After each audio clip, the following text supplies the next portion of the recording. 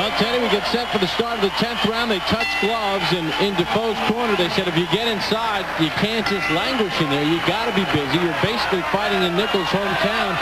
You have to take this fight from her. Both corners felt that this round was definitely a very important round, that the fight was up for the grabs. And they may very well be right. Hey, you and I both felt the last round was basically even. We'll take a look at the punch numbers, and, well, that's why we had it even, without us even knowing that. They only landed 5 apiece. Good jab there by Nichols. See, a lot of times you see somebody start the round real well, Bob, in the close, and of course later on it changes. But in a 2-minute round, you start the round well, that could carry the round for you. That's right. Big difference from the pros. A lot of times the guy starts the round early, you forget all about it because the other guy closes late. But here, with only 2 minutes left, Nichols could have a big advantage in this big round since she started early. Defoe tried to load up there, and that could be dangerous. Winging from the outside. Well, Nichols scores and moves away, which is what she should do with her height. You can see what she's definitely trying to do. She's trying to catch the ball coming in. Now she's inside. Defoe is not throwing punches inside.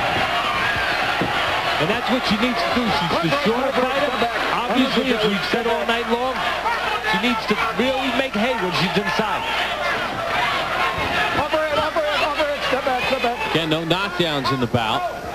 Neither woman has been hurt. Right to the ear by Nichols. Watch your head, step back. So far, you'd have to feel Nichols is carrying this round as far as cleaner punches. Hard break, step back. 10 seconds, girls, 10 seconds.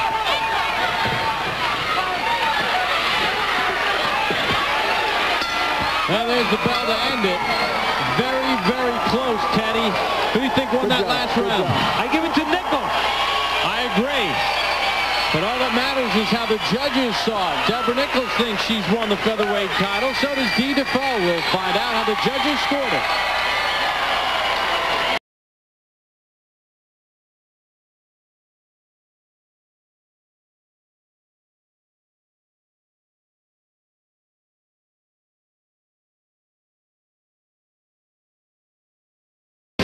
.4 featherweight gives up a lot of height to her opponents, and that was the difference tonight. Dufoe doing her best to get inside on Debbie K.O. Nichols.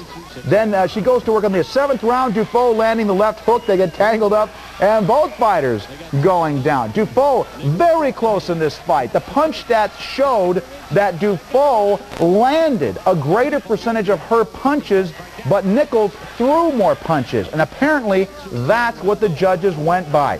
Nichols winning the vacant IBA featherweight title by unanimous decision, but Dufoe looked very, very good.